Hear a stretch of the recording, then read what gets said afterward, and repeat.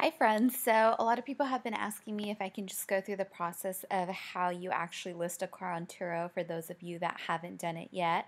So I'm going to show you really quick. I'm logged into the my dashboard to actually my personal account. One thing that I thought was really cool that actually I haven't really seen before is that when you actually go to list your car, Turo shows you sort of this really cool calculator, and I was just kind of playing around with it with some of my cars. So if you kind of want to get an idea of your earning potential, what they do is they take the market value of your car and you can kind of just toggle that and set it to whatever you need it to be. And then you can take a look at, how many days out of the month. By default, they have it at 15 days, and I think that's actually a pretty fair number if you do have your car available. And that'll give you an idea of how much you could earn per year. So if you're looking at different cars and you know their price ranges, this is a great little tool to kind of check out. Now, of course, this totally varies based on your settings and your offering and your pricing and how available your vehicle is. But I did it with some of my cars, and I thought it was pretty close to what the earnings are. So this is a pretty cool little tool.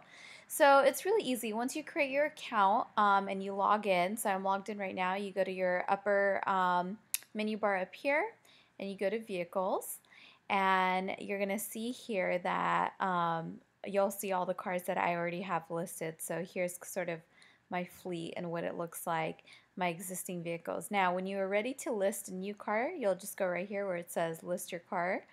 And it's really easy. You only need a few key pieces of information. Now here it's going to say that you need a license plate number and photos of your car. So where is your car located? That's important. Do you want people to be picking it up from your house, your work address, whatever is the most convenient, consistent place for you?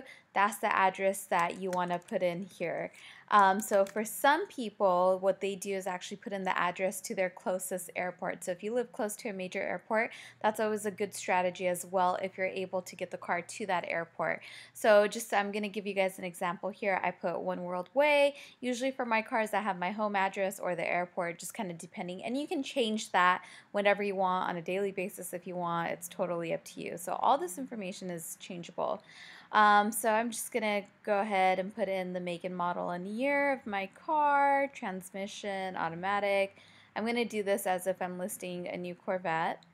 And then they just want to confirm that your car has never been branded or had a salvage title, which of course is important.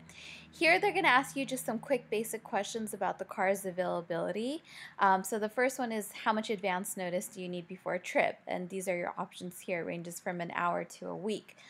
So usually on my cars, I put an hour to 3 hours, just depending on the car and where my car is at and things like that. Shortest possible trip. So what's the minimum that you're willing to accept? A lot of people have 2 day minimums, but I recommend when you're first getting started, if you really want to build up your profile and you really want to build up the reviews and you're looking at doing this sort of really seriously and building out a fleet of vehicles, then I would really just put open up the options as much as possible. So you don't want to be too limited, so that you can start getting those rentals in as much as possible.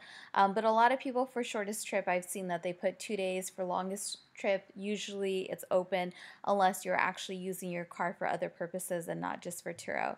Now here, a lot of people ask me this: do you have to have a license plate number? You do not. So when it comes to this part, you can just type in dealer plates.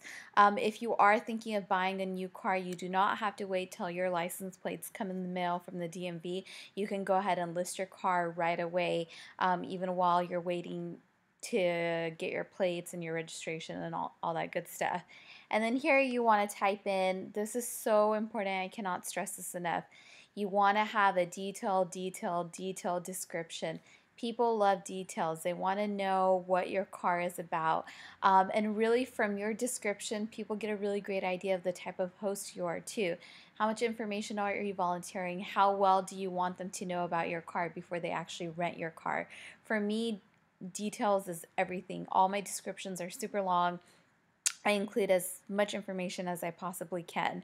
And then also here you want to fill out every single box that is related to your car. Now this is also important because this actually goes into the filters that Turo offers when when people are searching for the car on Turo, and they can put in filters based on what they're looking for. So you really want to make sure you fill this out 100% true to what your car is, because people will be looking for specific things. And then after the description, the description is the second most important thing. Photos is the number one most important thing. I'm just going to upload a random photo here so I can just finish off the process. You guys, when you list your car, you want to take the best photos that you possibly can. I believe you can upload up to 20 photos. Upload 20 photos. Take photos of every angle of your car, the interior of your car, your seats, if you have a digital display in your car, if your car comes with heated seats, if it has an auxiliary drive, USB drive, all these little details people want to see. They want to see your back seat. They want to see your trunk. They want to see an angle from far away. They want to see close up. They want to see your rims. Details, details, details in your photos. The photos are the selling point to your listing. Literally, people will choose a car because of what the photos look like. So this is so important. If you can, upload all 20 photos. And if you watch my other video, you'll see that Turo will actually come out and do a free photo shoot for you. And then they also have a little guide here as well. So once you finish that, you can go ahead and publish your listing, and it'll actually go live right away.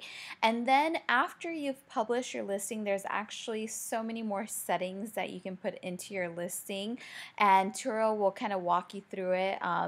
Looks like their site is lagging right now, but once that page does load, you're gonna see the next page from here. They'll kind of show you all the different options for your settings, and by different options I mean, different airports that you're willing to deliver to, or different, if you want to set up your pickup time and return hours, meaning, if you only want people renting from you from like 10 a.m. to 10 p.m. every single day, and you don't accept rentals before or after then. Again, as I mentioned, delivery in airports, your trip preferences. So trip preferences has different things, such as book instantly, which is an amazing setting. So if your schedule permits, you want to have book instantly, because book instantly listings rank higher than other listings. Again, it's that instant gratification factor, that easy factor to where you don't have to approve a rental. So there's two ways where people can rent. Either you allow for book instantly, which means that on our end as a host, we don't get to look at the reservation beforehand and say, oh yeah, I want to rent to this person, or no, I don't want to rent, or the car is not available, or whatever it might be. And then the other way is, if you don't have your listing on book instantly, then people have to request to book, and then you get to look at the reservation and the timing and their message to you, and then you get to decide, okay, I want to list it or I don't want to list it. And then again, there's a few other settings here, like advance notice. Again, that's setting the time. If you offer airports or a guest chosen location, then you can put a time block there. So the time blocks all look the same, and the long-term trips. And then just on that note, the only thing that I want to add is that, when you are getting ready to list your car, you want to be super serious about it. Do it when you are truly, truly ready, because what happens is every time a new listing comes onto the platform, Turo will rank you very high, because they want to give everyone a fair chance to have their cars get rented out. And so if you list your car and you get that first rental, within the first few days, but you're declining your rentals and you're canceling on them, then that tells the Turo marketplace, hey, this person is not exactly serious about offering up their vehicle to our marketplace, so we're going to start dropping their rankings. So now when people search for cars, your car is going to drop lower and lower and lower and lower on the totem pole, and it's going to be harder and harder to get rentals, because you're competing against people like me who, I have cars that are readily available. I don't decline rentals and things like that. So you got to keep your listing in good standing. So that's really important. And as you build out your fleet, this is what your back end is going to look like. So it's pretty cool. It's pretty cool to start with one car, and now I have 10 as a part of my fleet at the moment. So hope this video helps for those of you thinking about listing your car. Just go ahead and do it already. It's such an awesome marketplace to be a part of, and I just can't recommend it enough as an additional way of making money or even doing it as a full-time gig.